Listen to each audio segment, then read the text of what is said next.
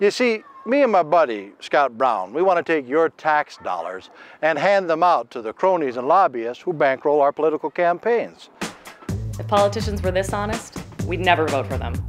So on July 10th, we set out to raise $20,000 to send America's first honest politician to run in the Kentucky Senate race between Mitch McConnell and Allison Lundergan Grimes. Howdy, Gil. Our goal was to use the most expensive Senate race in American history to get the American people talking about how to fix our broken political system. In just 4 weeks, with over 1,700 donations, we raised 5 times our original goal. Since then, Honest Gil crashed Kentucky's wildest political event, kicked off a satirical campaign, became a national media sensation, and got the entire nation talking about corruption. Now we've bought billboards, TV, and internet ads. So what's next? We're using Gil's star power to put some real muscle behind a corruption-fighting candidate who needs our help. Career politicians like me, we've got a sweet thing going on.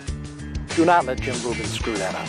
Now we're sending Gil to New Hampshire to help our friends at Mayday PAC take down one of America's most sold-out politicians. The lobbyist who paid for this spa day want me to endorse somebody for the New Hampshire Senate race. So I'm proud to support anyone but Jim Rubins.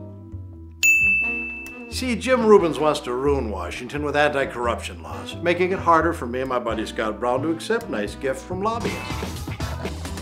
Mayday PAC is a crowd-funded super PAC to end all super PACs.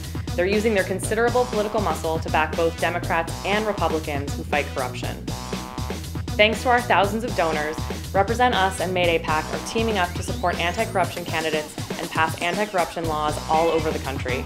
Together, we'll build enough pressure to force corruption out of Washington. But we can't do it without your help. Volunteers are also working right now to pass tough new anti-corruption laws in cities and states across America. Visit volunteer.represent.us to get connected to people near you. It only takes a minute, and your help can make a huge difference.